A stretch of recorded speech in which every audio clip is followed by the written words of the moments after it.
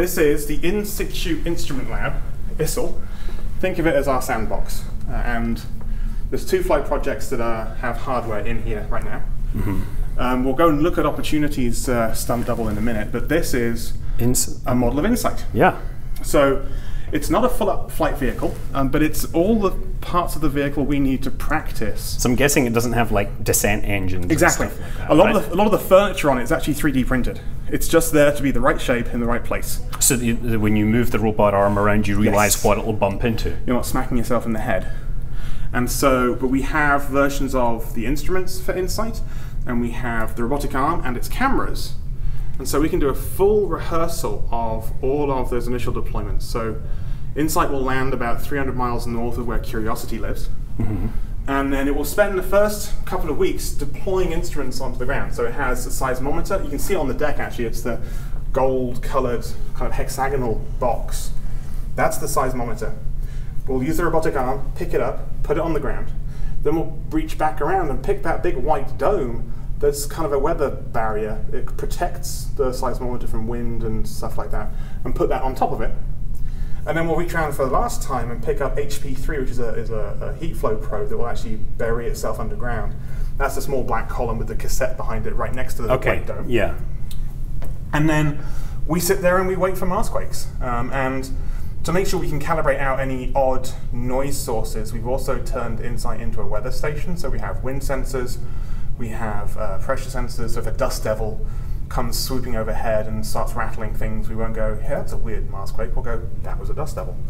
And then we have medium gain antennas that can talk directly to the Earth, and we have them pointing out each side of the spacecraft. And so we can actually do a 2-way signal, Earth to InSight and back again, to measure the range and the range rate very, very accurately, and determine how much Mars is wobbling. And all those investigations are all about learning something about the inside of Mars. So this is a cutting-edge lab. Why do you still have CRT monitors? We're going to go down to that corner in a minute. You can date the project from its computer hardware. Those were installed in 2002, and we've not replaced them yet. They still work. Of course they do. Yeah. They just take a lot more power around. A lot more power, a lot more room, but they work. And you know, you'll change them when you have to move them. Yes. And you'll be like, oh yes, I am not moving that again. Remember the old days. And yeah, so they've been doing lots of rehearsals with InSight in here the past couple of weeks. We don't have the solar panels on here, we don't need them. So this is obviously not this is just general gravity. This isn't a specific Mars analog that's been designed for... The robotic arm is basically the same, but the instruments are kind of lightweight equivalents. They're stunt doubles. And then the ground, the dirt on the floor, is just a fine-ish gravel. Right. And we used to have attempts at making more accurate kind of Mars soil simulants. Mm-hmm. And it ended up being like, they were maybe better than this, but not better enough that they made up for the downsides. And so the best simulant we had was a mix of play sand, diatomaceous earth, and clay would get everywhere. Yeah, diatomaceous earth, I've got that. Yes.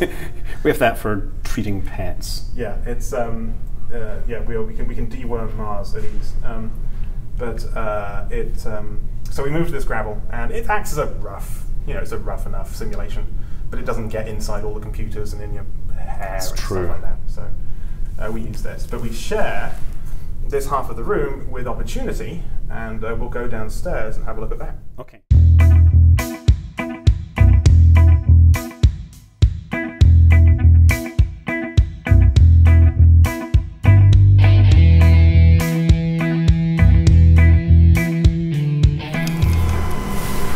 So it has the real cameras, it has instruments, it can drive, we can use the robotic arm. Oh. It all works perfectly well, and we can do drive testing, we can test new software.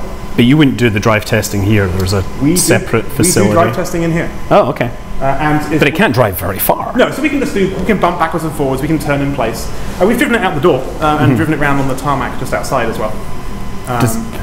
And then recently we did some testing to validate the repeatability of placing the robotic arm, and we made a little sandbox for it, and that's actually tucked over here.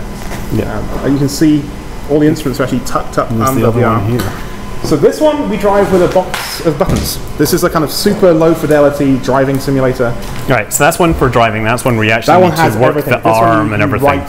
actual sequences and execute them on the vehicle, just like I like how there's a big red stop button on the back. That is the kill switch. Yeah, that's for when it starts to turn against its makers. So if the rover is doing anything, there will be somebody with their hand ready on the kill switch. If it starts driving into that brick wall, if it starts trying to hit the robotic arm is going to hit itself, you hit the kill switch. Yeah. And the circuitry for the kill switch is on the real rover as well. It just doesn't have a kill switch plugged into it. And you get a whole bunch of lighting in here. Does this? So we have extra lights, and it's. So are these able to like simulate the illumination on the surface of Mars? It's about roughly half of kind of full daylight outside. Right, but it's still, yeah. It feels crazy bright. 700 watts per square meter. Yeah. So there's basically 3 kilowatt bulbs every 2 meters. Yeah, and that would be broad spectrum. So yeah, there's some they're split between half white and half sodium. And the cameras love it, so I have a nice selfie from the has cams on the Opportunity model. Yeah. And then some of the stuff we've played with. Filthy dusty. So Opportunity has this rock abrasion tool. We've got a rock abrasion, and it can grind these little circles into rocks, and we can try and. So that's a fairly kind of lightweight limestone. Here's something a bit more basaltic. Wait, limestone? You don't expect? No, but all we need is something that is roughly the same kind of toughness, right? And so if we can handle kind of this kind of basaltic stuff, if we can handle this kind of engineering reconstituted stuff, if we can handle this kind of limestone, then there's nothing really Mars can throw at us that we can't handle. Bricks. Yeah. If you find bricks on Mars, that changes things. Breakfast. Yeah. And then over here we have a little torture test for the robotic arm in that little sandbox over there.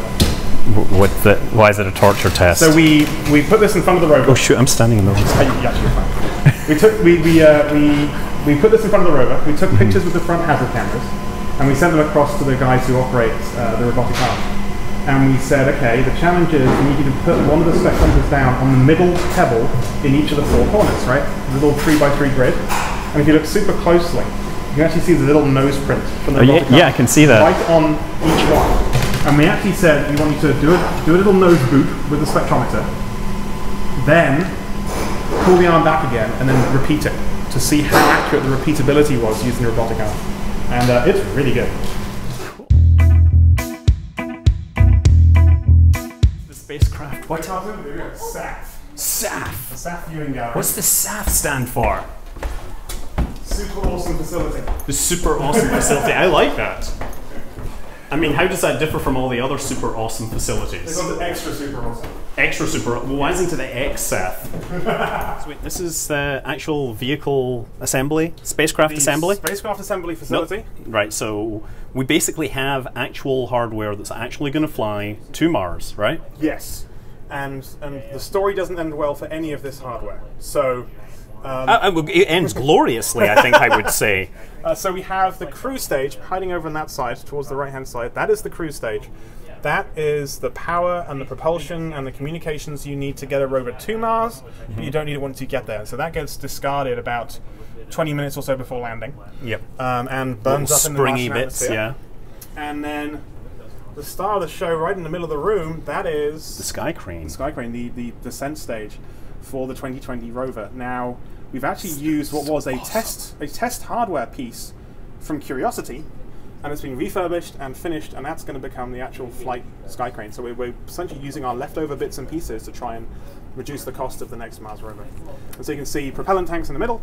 You can see the actual landing engines sticking out in each corner in little red cages, so they're protected. And then there's little winches or something on there. Right in the middle, there is it's kind of like a rate limiter that kind of spools out the ropes as the rover gets dropped down below it. It's like rappelling onto the surface from a rocket, which is coming down at plus or minus like about 75 centimeters per second. So 2 feet per second roughly. And then the front of it, this kind of looks like a funny like nose sticking out, and that's where the radar will go. Oh, okay. So that's the one without the engine is the one with the radar. The one sticking towards us is the radar. So 4 engines, and is there something on the other side to counterbalance that?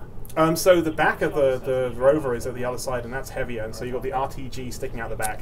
And then you've got the radar. It looks like a surfboard when it's bolted on out the front. And then there's 8 engines. There's 4 pairs. There's 4 pairs. And during the initial part of descent, when we drop out the back shell, we use all 8, and we can throttle them. And the first thing we have to do is free fall. Then we fire up the engines, and we do a divert maneuver. We get out the way from the back shell and the parachute so we don't slam back into it. Then we cancel out that horizontal velocity, we then start coming down vertically. And then at the same time, just before we start lowering the rover down, we don't need to start slowing down, we're just kind of maintaining our speed. We've burned a whole bunch of fuel, and so the throttle level for those 8 engines gets a bit low and they get more inefficient. So we just drop to 4 engines. Because they're pressure-fed engines? Exactly. Right.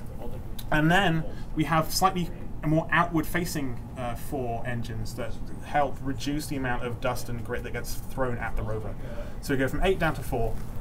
Okay, so that's why those four are facing outwards. And then the moment the rover hits the ground, the descent stage suddenly, to maintain its constant velocity, has to turn its engines way down. It's a really graceful way of having a touchdown sensor.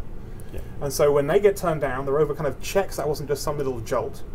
Once it knows it's on the ground for certain, it then tells the skycrane its final commands, which is turn your thrusters up and fly away, cuts all of the cables, and then the descent stage burns its engine for 4 seconds, flies away, and then coasts to a not so graceful landing. Graceful explosion on the surface. Again, a glorious end to a distinguished career is how I like to think of it. A blaze of glory. Yes. Its entire functional life is a little less than a minute. But oh, what a minute. What a minute, yeah. Yes, the candle that burns twice as bright burns half as long, and it will burn very, very bright. And we had a descent imager on Curiosity. We are doubling down on that with 2020, so we'll have a descent imager. We'll also have a camera looking up from the rover at this. We'll have a camera on this looking at the rover.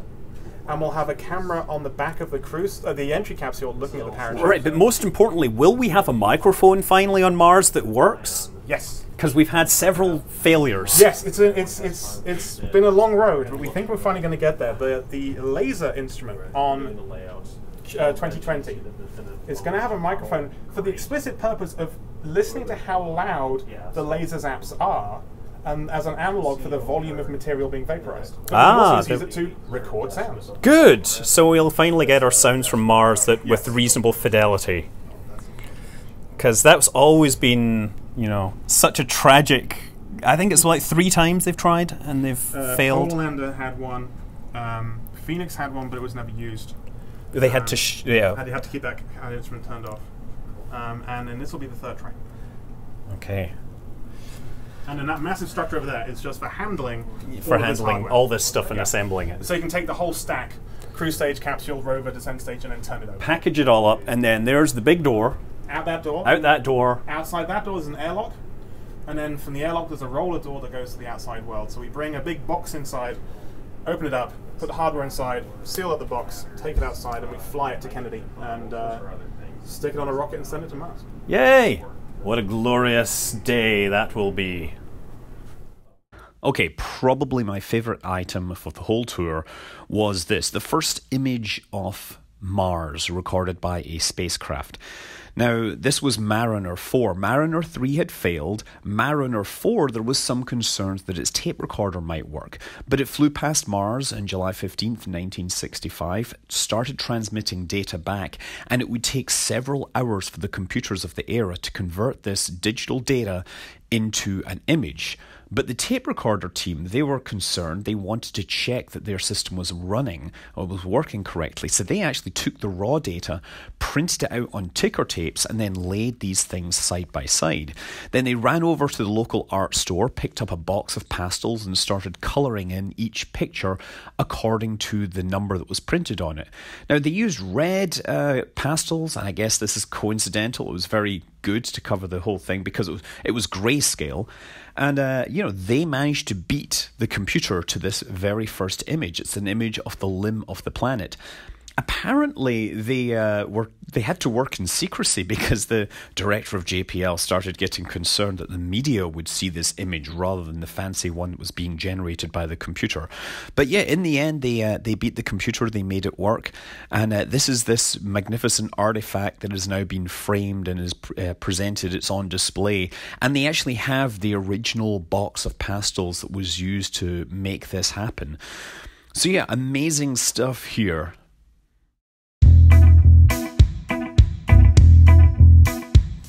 Hey, so you're like intern at JPL, and you came up and said hi. What's your name? Yeah, I'm Filippo. Filippo. Yeah, right? from Hey? Italy. Which part of Italy? Northern Italy. Northern Italy. Northwest, yeah. Like Turin or? Turin. Oh exactly yeah, Turin, great. yeah. I've been there. Yeah, there's an Really? observatory there. Yeah, in Pino. Yeah, I've been to that.